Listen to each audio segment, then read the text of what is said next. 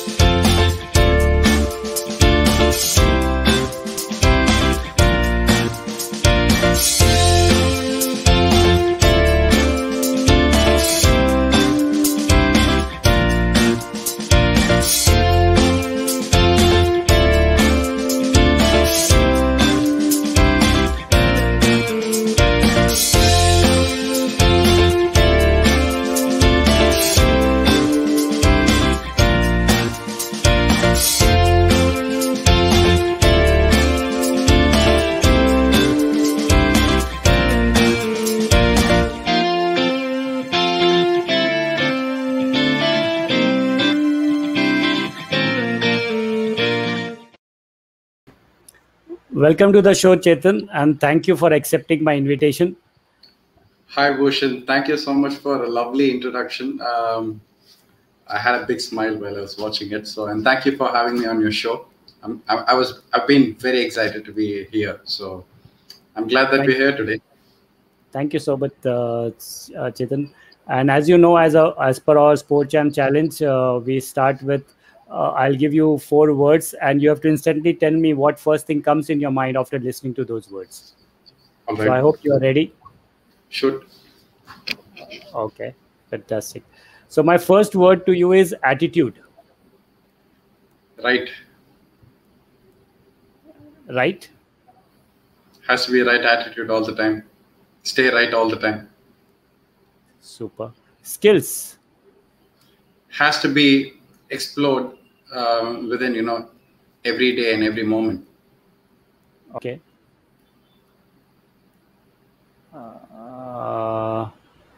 Knowledge. It's endless. I would say it's universe. Knowledge keeps coming in, you have to keep taking it. Correct. Quality. Maintaining the best at every moment and giving it all you have. Super. Chetan, my first question to you is that how you have developed this attitude of accepting challenges and enjoying pain. As you have experienced blood oozing out of the wounds in your childhood days and also get wounded while racing due to artificial legs. So how did this attitude got developed? Since I was born with this deformity, I would say I was fortunate that way. It came in the beginning, so I had to live with it. Eventually when, I would say we go through pain, in different ways, because pain is just a state of mind. I would say happiness, sadness, even pain is just a state of mind. You just need to get over it. So sometimes, we watch a movie when we're so sad to make ourselves happy, We got various things, So sometimes I would say doing what keeps me alive, I would say motorsports especially, just makes me forget pain. So I've accepted pain, at a very early age. I was brought up by a very strong lady. So my mother, who stands responsible for everything and all my achievements today. So she started to, believe that I'm going to be a somebody and just not going to be a nobody there. So the initial training, what an infant, a newborn would get, I got the same. Started walking at the same age of any kid would walk. It's just that, I considered my, the wooden legs back then, we called it the Jaipur foot, as my flesh and bone. And today I think I'm having a carbon fiber today.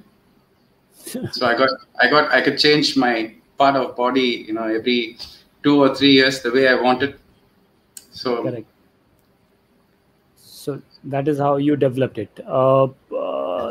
Chetan, what challenges you face to develop skill set of car racing, as you have refused to use modified cars and accept to face challenge in open car category? Yeah. Well, I studied in a school. It's from the foundation of Krishnamurti Foundation of India. It's called the school. I think they installed the right mindset in me. Okay, but at home I had my mother, who always inspired me to fight it forward, just like anybody else out there. Well, the school I studied was quite encouraging. My schoolmates, my teachers, they played an important role, I would say. Even after so many years, I still remember them and we stay in touch. So I would actually give them a lot of credit, because I participated in every sport possible in school. Participated in every sports meet. Also participated in inter-school competitions in basketball. So when I accepted the prosthetics to be a part of me, I found a way to live with it. I didn't find a difference between me and others. In fact, I would push myself to be better there. Every time I went for a running race, let it be, playing a match of tennis or a game of basketball, I never had in mind that I was differently abled. Okay. I just felt normal. So I will say my childhood played a very important role to what I am today. It's probably set the right mindset. So, Chetan, I want to know, when you say the school has set the right mindset or installed the right mindset, what you are trying to tell me on this? Encouraging me in things which the world would say impossible. Okay. And because I never had a doubt that I couldn't do it.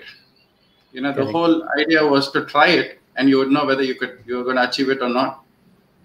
So the first move always mattered, and that happened in my childhood. So I participated in everything I saw. So I just felt normal always. How difficult it was to get a motor racing license? It was very difficult. It was very difficult because, well, running around and playing cricket, basketball was different from motorsports. Correct. Well, back then, I don't think there were proper rules for a proper driving license for differently able people, Yes.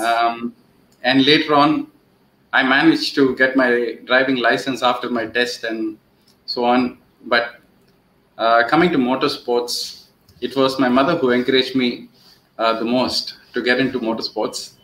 We have nobody else in the family who belongs to motorsports, so I was the first one to enter the sport. My mother always loved cars and she enjoyed speed so much. So I remember she used to take me for go-karting, and because she came from a very challenging financial background while we were growing up, and she could still afford to take me for karting and give me that feel of that racing in a very smaller way. And when I entered the circuit in 2007, it was during the track day in Madras Motorsports, in a Madras Motor Racing track. So I call it my second home. So that's where, so I entered the circuit for the first time and my eyes popped out. I'm like, okay, this is where I'm going to start my career. You know, I had my fingers crossed because I still didn't sit in a racing car yet. I just entered a circuit. Correct. But I was so dazzled with everything around me, literally everything. I'm like, I want to be here. This is what I think I'm going to enjoy. Probably this is where Chetan Korada is going to get his identity. Correct. And I was quite surprised by the encouragement with a few people on the circuit who said, you should actually sit in a race car and try it. You could rent one of those cars, sit and try. You never know. With the whole attitude of try it, maybe you can. So I did. I first took 5 minutes to sit inside the car. Not to get into the car. I was watching from the outside, wondering if I can actually slip inside the cockpit. And I said, okay, go on. I got my turn. And the moment I got into the car, it felt so comfortable. Wow. It felt so comfortable that, after my session of driving, well, that was an amazing experience. When I came back into the pits, I asked the team manager if I could sit inside the car for longer. It felt so nice, stretching myself, and I feel so comfortable in that cockpit. And I was always lean built since then.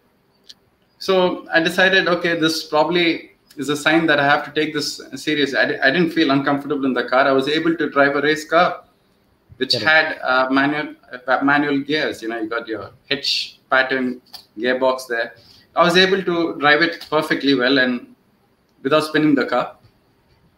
So I gained a little confidence. I ran back home. I told my mother I want to start racing, and she was excited more than me. She said, you should go ahead.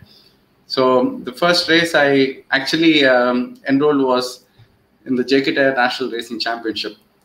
Without even going for the Junior Cup, I went in straight into that and tried the Formula Hyundai, which was a 1500cc. It was a national championship, Straight away, your debut in that it could be a little scary. Correct. Instead of messing around in the lower categories. But did you got any guidance there, or do you took your own decisions to? No, I just got in touch with the team owner, and we had a chat. I did some practice session, and they gave me a form to apply for my racing license. So that's why I'm going to answer your question now. So yes. I got my racing license application. I got it filled. I submitted. And I believe the license was ready and it came to the circuit, but I was called to the medical center. Okay, so I thought, okay, it's a formality. First year, I think they call everyone. I went in there and they asked me to remove my prosthetics. It was quite a shock because I was always, I would say, I was quite conscious about people looking at my prosthetics back then. I'm like, hey, I'm normal. Why should I be, sometimes people don't notice that I'm walking on 2 artificial limbs. Correct. I don't use clutches. I've never sat on a wheelchair. Never wanted to. So when they asked me to remove my prosthetic, I was quite in a shock, and I was young. So I couldn't utter a word, but I just did it. And what was the age? What was the age that time? I believe I was 19. Okay. I entered in pretty late. I should have gotten a little earlier, but 19 was still scary back then for a sport I never knew earlier, that existed in India. Correct. Watching Formula 1, I was not aware of the circuits here, so I was quite scared that I wouldn't be granted a license. And yes, and the doctor said, we honestly can't give you a license because we feel it's dangerous. I said, dangerous for who? They said, for the other drivers. I said, how is it going to be? He said, what if you're not able to modulate your brakes or your throttle, and you could cause collision to other drivers?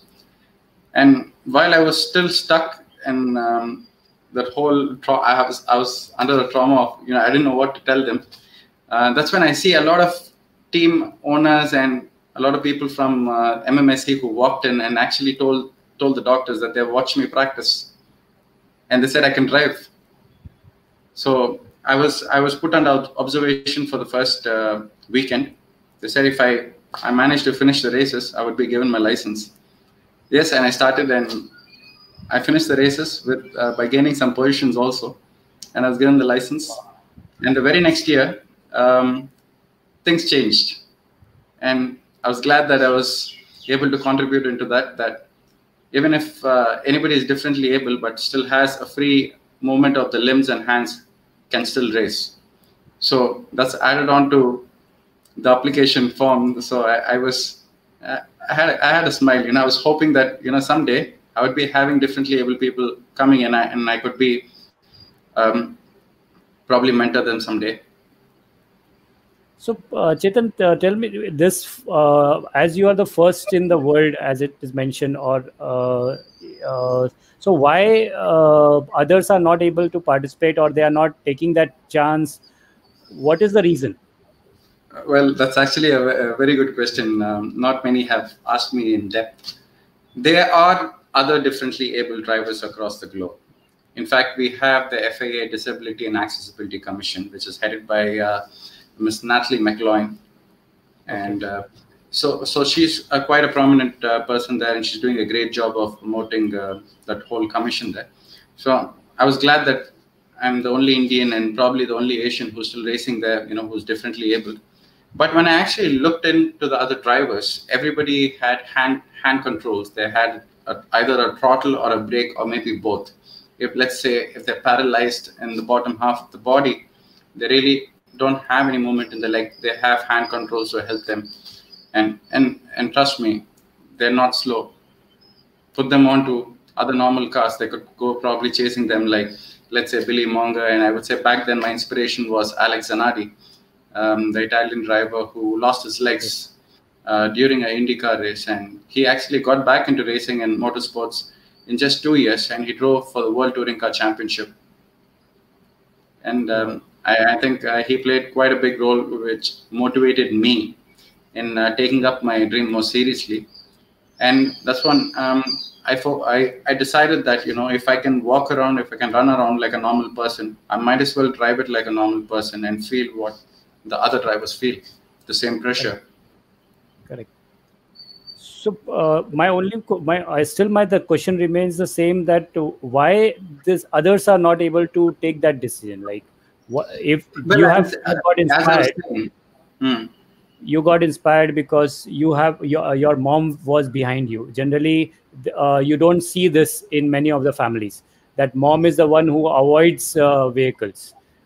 So that is what is generally seen. But here in your case, it is the other way around. So how do you think this can come in the motorsports? Yes, as I said earlier, people are restricted according, as per their deformity. Correct. Yeah. So now let's say somebody who's not got a single arm but has a prosthetic arm can still able to steer, can use the other hand for more controls.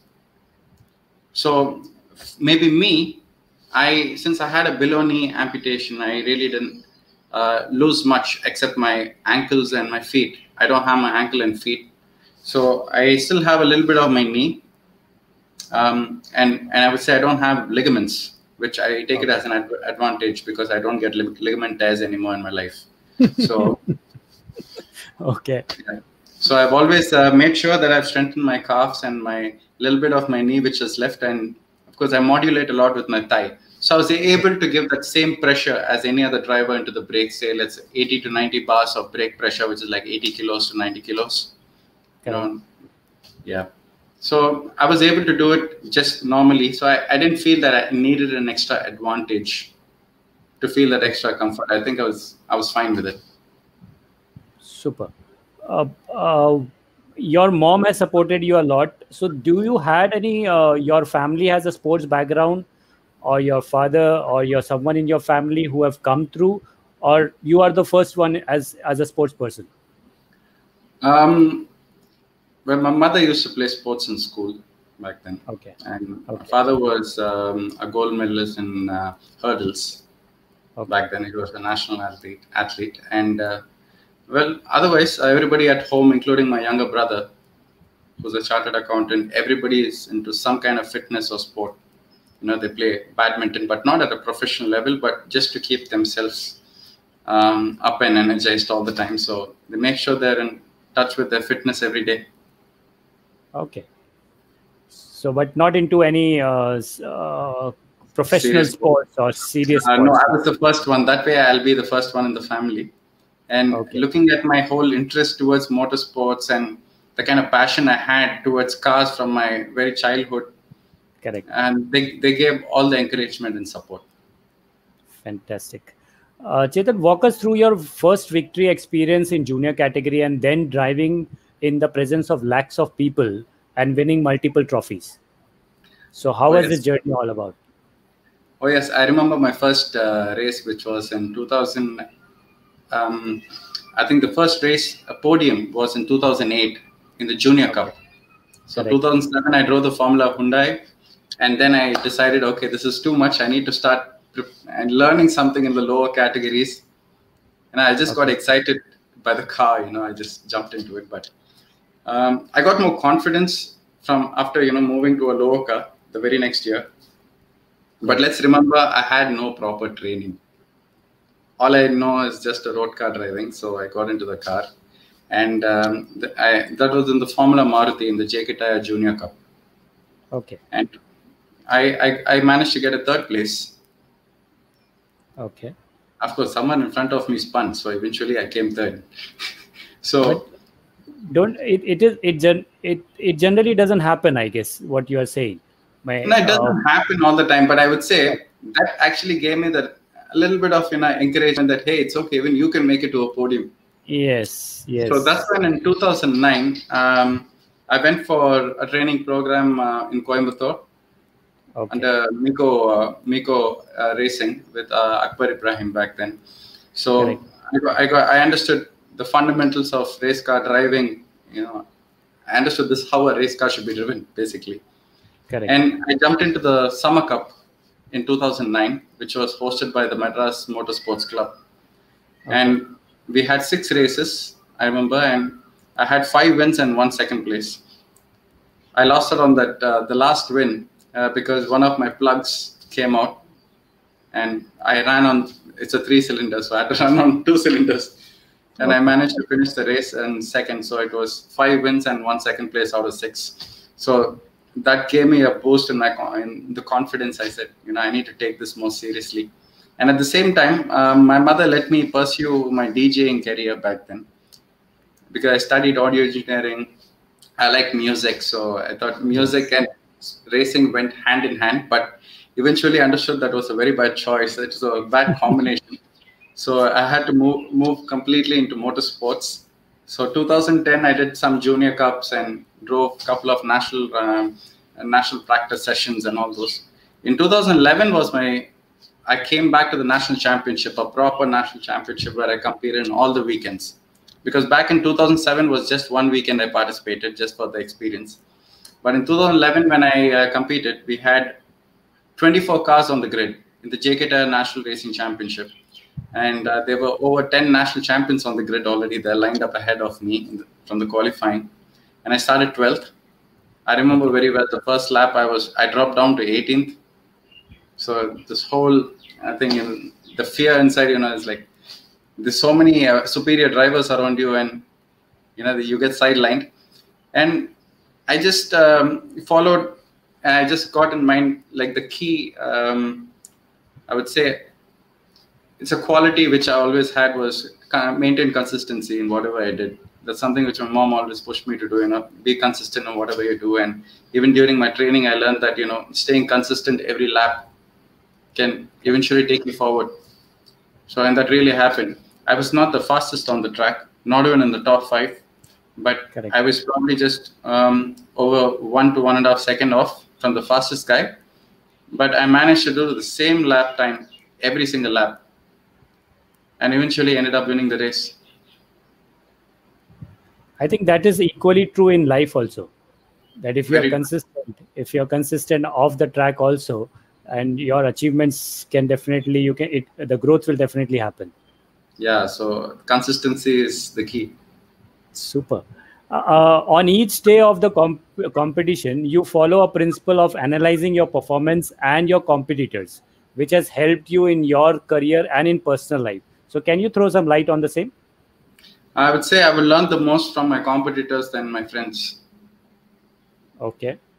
And eventually you realize they are the real friends because they taught you the most, and you start valuing them more.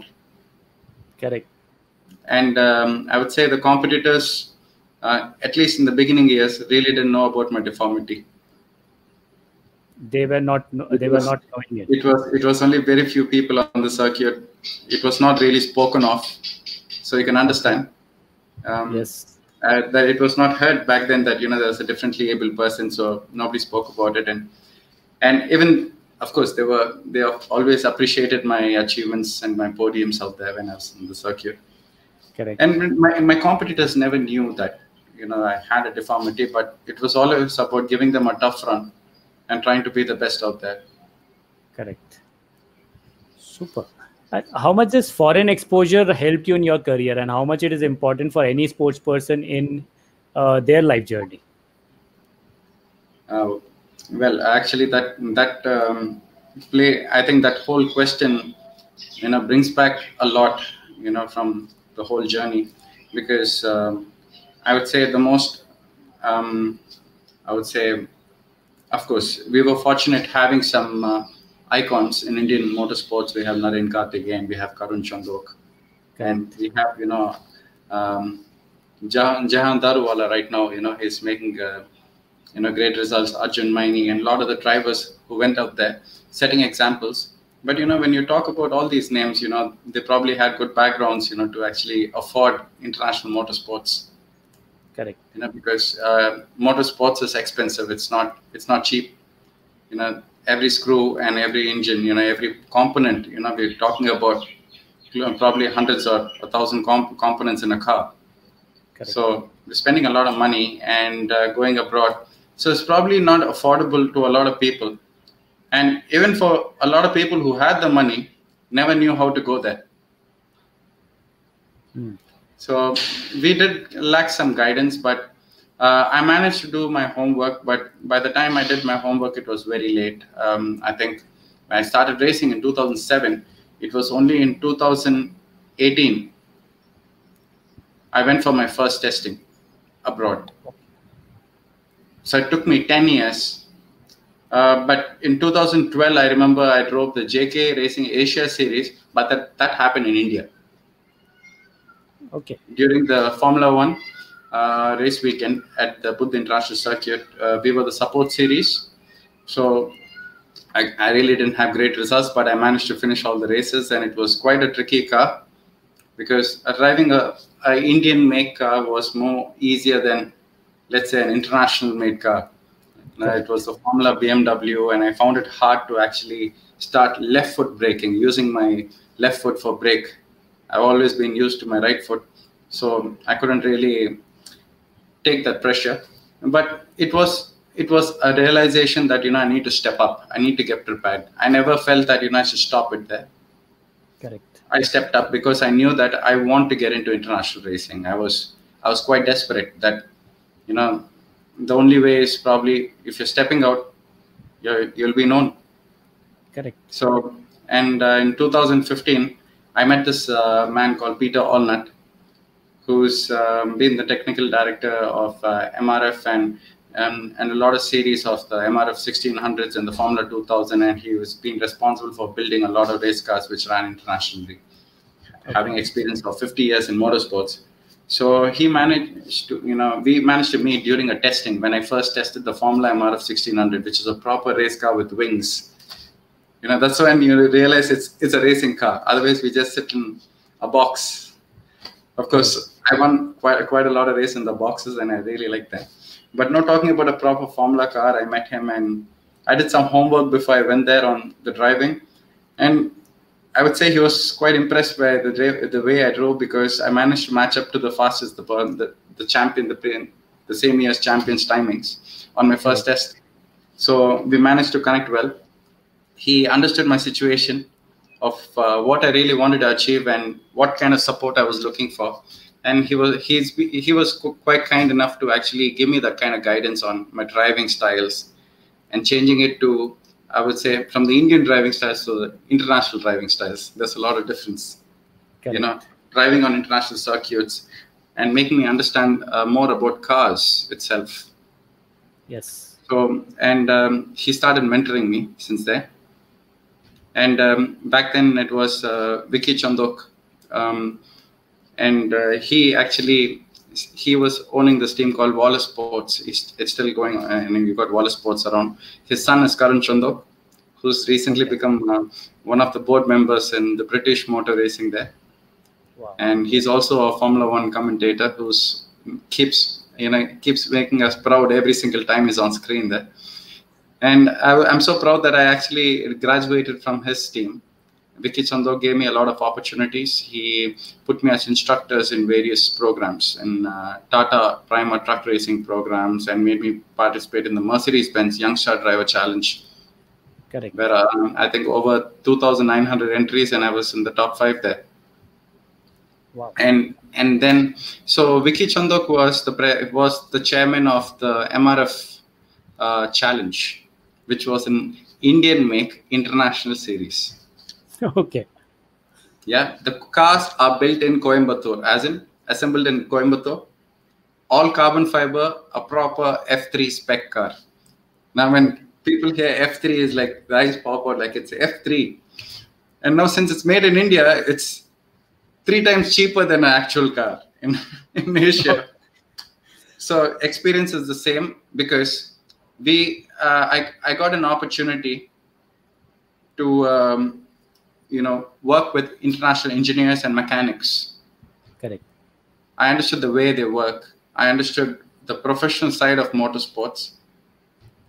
Well, before I got into the Formula 2000s, Peter Allnut made me drive the Formula 1600 for a couple of years, where I remember in 2017 also I was chasing for a championship, and I finished 3rd in the championship there in the Formula 1600s. Because once when I had a chat with Naren Karthikeyan, he said, you need to step up, leave all these smaller categories, and you need to step up. You just can't be stubborn. When I met him during an event, and I jumped into the Formula 1600s, he said the moment you take top 3s, you can move into F2000. I started taking podiums there in 1600. Wow. And the very same year, I booked my seat in the Formula 2000. And the first international race was, wow, because I was the only Indian out there in the grid. I had all international drivers and half my age. They were probably half my age, and it was quite hard to keep up with them because they spend literally 300 days a year on a circuit. Wow. Well, it's quite tough. It's practically not possible in India. So at least these days we are spending time on simulators. Correct. So I drove 2 seasons of the International Challenge, and I'm looking forward to be either driving the Asian Touring Car Cup and maybe we have another series which people will know soon. Correct.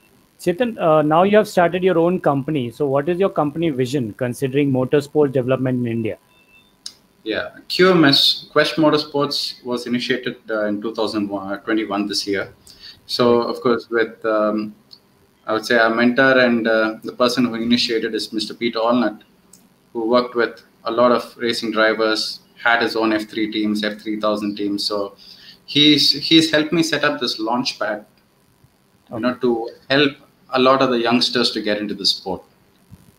Wow. So that's when, when the whole idea was to build a race car for me in India, either an Indian touring car. Before I moved into the Asian touring car, we decided let's make an Indian touring car, because I've been driving single seaters for the last, I would say 15 years. So I thought, let me try the saloon cars, which is covered. And it's more, I really don't compare it to be safer or anything. Racing is racing. So I said, okay, why not? Let's get into that side of motorsports, maybe reach World Touring Car one day. So we started off with Indian Touring Car, and Peter was remotely working from Sri Lanka to get this whole thing sorted. And he said, since you're buying, if you're going to be building a race car for yourself, you might as well buy few more cars and start your academy, which you always wanted to. Oh, and amazing. Nice. And that's when I was quite surprised to see it was just not me. I was scared in the beginning about starting a team. I didn't know, because I was on inside a cockpit. Now I don't know how is it going to be outside a cockpit. Correct. Trying to do, manage cars and build cars. I never studied mechanical engineering or automotive engineering, but I've learned A to Z of a car on a circuit, sitting down with mechanics and people. And I understood that that whole attitude was developed automatically, where I see a mechanic, I would love to show respect to them and learn something from them. Sit down with them and see what they do. I keep popping out questions, even stay up till 10 p.m. in the night, when they're building engines and cars. So that actually made me understand it's just not driving, and I really love this sport so much that I wanted to give it back to the people out there, let them come inside, that I could be a channel for them to enter motorsports. Tomorrow they could graduate into various other categories and probably take them internationally someday. So Peter Allnut was highly, I would say, experienced in motorsports, and as a driver, I was very experienced. I found my friends to be supporting me. The same competitors I used to fight with in 2007 and 2008 and 9, I can count all those races. I've battled for wins with them. We have caught each other's collars also. But the moment I said I wanted to start a team, everybody came close and said we wanted to support me, and they said let's do it together. So that made me more confident. In fact, in the last few months, it was my friends who have been around and supporting me build these cars and made sure that I'm not alone here. Super. Chetan, my last question to you is, can you share any one life transformation story which has impacted you strongly? I would say yes. There's quite a impactful moments. There could be many, because every day, we keep facing different situations. But I would say which I'm experiencing, I would say, when a transition from a race car driver to a team owner is quite a big move. So everything changes. The people who look at you, as a race car driver, they no longer see you that way. It's different. Correct. And then your whole, I would say, everything has to change. So I think it's a new experience, and something I would say is playing a very big impact, but I'm taking it positively. But otherwise, I've taken up everything on a positive note, because I always say this to myself about challenging the challenges. If it's a challenge, you've got to be challenging it.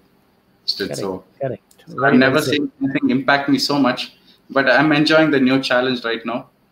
Yes. And you are a learner. So if you're a learner, I think sky's the limit. You have to be a learner for your whole life. That's right. So here we start our rapid fire round. And my first question to you is, a moment which you cherish with your mom. I still remember the site where I was trying to walk to her, my first few, when I started walking, and I was still bleeding. And this would happen in this hospital where they would make my wooden prosthetic legs. So I remember that whole vision of that hospital, my mom taking me all the time in her bike to actually get my prosthetics repaired all the time. So those are the moments I really remember the most. Great. If you had your human body but head of an animal, then which animal would you pick? A horse. Fantastic. As you are a nature-loving person, what one thing you would do if you become an Environment Minister of India? I would promote every businessman to actually support agriculture, even if he doesn't own any land. Super. I know you have a farmhouse where you are growing so many workings across. So that will be a good suggestion to all, I guess. One food you can eat any given time.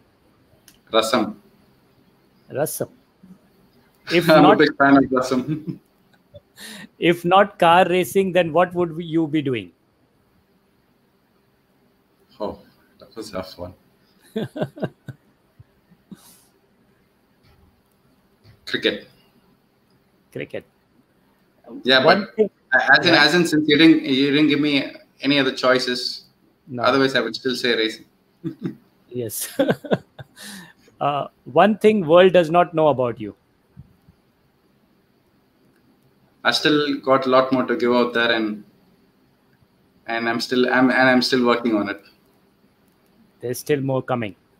There's still more coming. Yeah. Best advice you have ever received? Don't limit your boundaries. All I will say is it's all about making your disadvantages as your advantages. Correct. So I mean, just to add something to it, many people say that it's tough to be walking around with a prosthetic. It could be painful or anything, but looking at the brighter side of it, I wear prosthetics which weigh only 2.5 kilos together, while a human bone and flesh is going to be weighing around 7 kilos. So I would say lightning feet, I can move faster. Yeah, and yeah, I can step on stones, I can walk on fire, I can walk on thorns, and it still doesn't hurt. So it's all about making your disadvantages your advantages. You just got to make it work. I think be limitless and be fearless. Yes. One thing you would like to change about yourself? About myself? Control my overconfidence at times. Okay. That is a new one I'm hearing. When it's required. Now, sometimes, after the consequence you realize, but it's also good to be careful sometimes. Correct. Okay. What you miss the most? My school. One person you admire the most? My wife. What is the best phrase or quote you believe the most? Challenge the challenges. Challenge the challenges. Fantastic. And the last one is describe yourself in 3 words.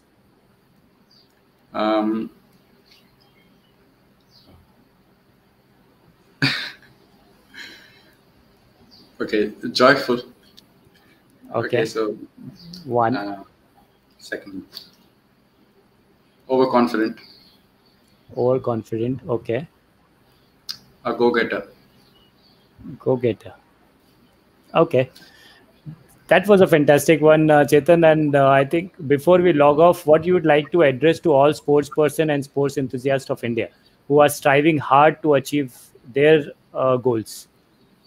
I mean, to all my, I would say, colleagues in all the sports, it's important to keep up what you're doing, because India, I mean, all the Indian athletes have the potential to be the best out there, because we have proven ourselves to be the best among each other. There is a lot more to be proven out there. So I think it's about a decision you need to take and not wait for somebody to push you out there. You need to go and take the decision. You just can't be one of the 10 or 10 in that 100, why not the 100 athletes go out there and perform? So you never know, in 2 years down the line, you could be going to Olympics again. You could be representing the country somewhere. So don't lose hopes by what people say. You just got to believe in yourself that if I can do it without 2 legs, and come on, I'm sure that everybody can do it. So I would say the disability lies in the brains. It's not really out there. So make it work. Very well said, Chetan. And that will definitely inspire and aspire many. Thank you, Chetan, for taking out time and agreed to share your life journey with us, which will definitely inspire and motivate many. Where can people reach you if they wish to follow you and your performances? Oh, of course, they can follow my Instagram pages, because I have, chetankorada.racing. That's my handle on Instagram. So that's the only active platform I keep using. But otherwise, in fact, I request everybody to visit questmotorsports.in, www.questmotorsports.in. You can read a lot more about the team I've started, the motorsports company, where we want to encourage new talents into the sport. You could be from anywhere. So we are open here. We've been waiting for people to come and get trained. Probably be the first step into the career here. Fantastic. Chetan, guys, you know where to visit questmotors.in. Questmotorsports.in. Questmotorsports.in. Yes. Thank you, Chetan. Thank you, Chetan. And thank you, viewers. I hope you must have enjoyed the show and also learned and inspired a lot from this episode. Do not forget to like and subscribe to Sport Champ YouTube channel. And thank you, Chetan. Thanks for a wonderful evening. Thank and you, I hope Bhushan. you Thank liked you so much. Thank you. Thanks for having me online. Thank you so much.